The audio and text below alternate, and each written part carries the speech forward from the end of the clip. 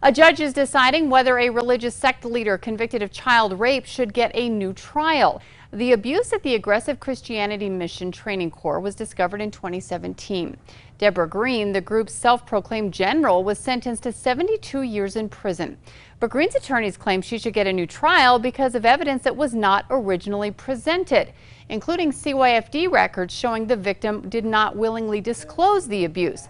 Now, prosecutors disagreed, saying they had access to that information all along. The state, when you asked, agreed that you could have an order allowing CYFD to release documents directly to you, correct? Ultimately, yes. We are still waiting for the judge's decision.